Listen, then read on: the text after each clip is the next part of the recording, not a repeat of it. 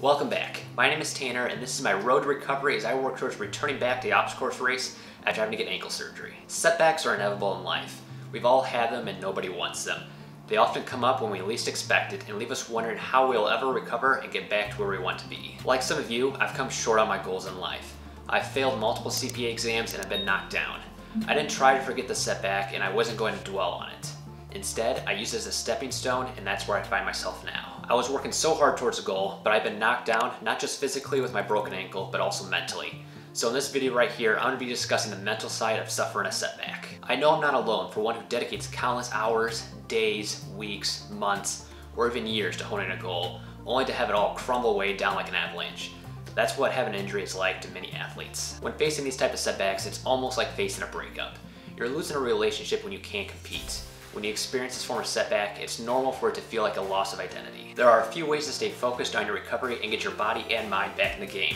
So in this video right here, I'm going to give you 4 mental strategies that I'm applying right now, and then you can apply too if you're trying to overcome a setback. The first thing you can do is embrace the new normal. Often when we face an injury or a setback, we experience what is sometimes called the birthday syndrome. Think back to when you were a kid. It was 2 months before your birthday, and you couldn't think of anything else other than your birthday for those full 2 months. When you're injured or just experience a defeat, you're just focused on the day you'll be able to come back and win.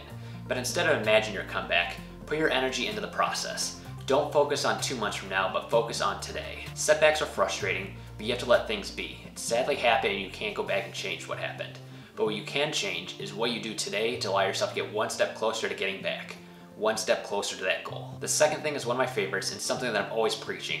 That is to focus on the things that you can control in life.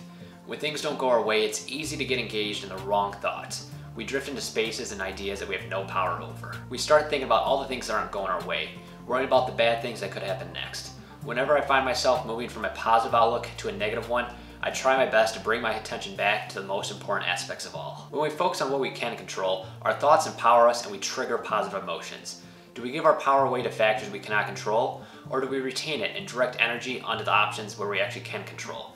It's saying to yourself, this situation sucks, but let's see what I can make out of it. It's choosing not to fold the deck of cards just because you've been dealt a bad hand, but choosing to play to the best of your abilities in spite of it.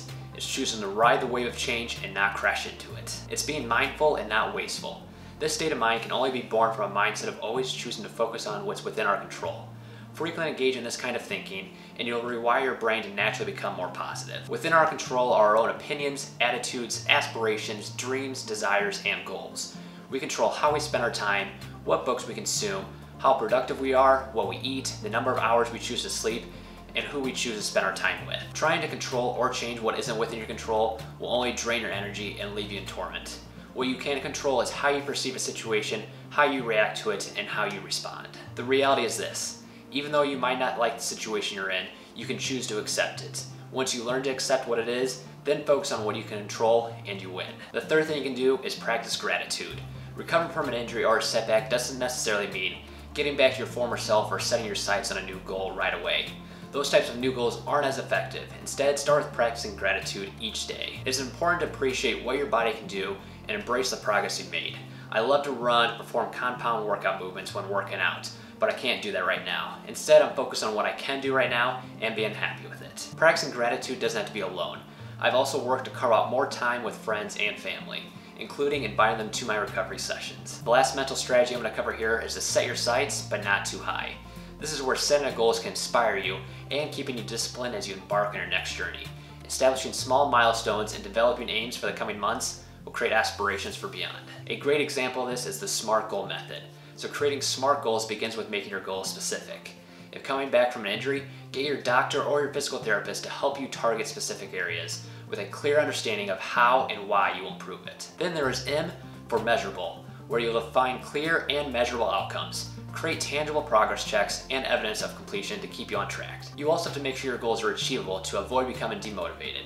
You should feel slightly challenged, but have the right knowledge, skills, and abilities to reach them. Next, make sure your recovery goals are results and not actions. Otherwise, how will you know if you've reached your desired result? Lastly, make sure your comeback goals are time-based.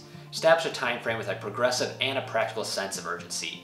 Create goals that have tension between the current reality and the expected goal reality. When setting these time-based goals, you can have your short-term goals for the next few weeks, your medium-term goals for maybe the next month, and lastly, your long-term goals from 6 to 8 weeks from now. By setting smart goals to achieve your desired results, you can improve faster, rehabilitate quicker, and spend more time doing what you love. Just remember to reward yourself when you succeeded. I'll finally start being able to moving around again soon with a walking boot and taking on the next steps in my recovery process. So I'm excited for that. There you have it. Those are a few ways that I'm staying focused on my recovery in order to get my body and mind back in the game.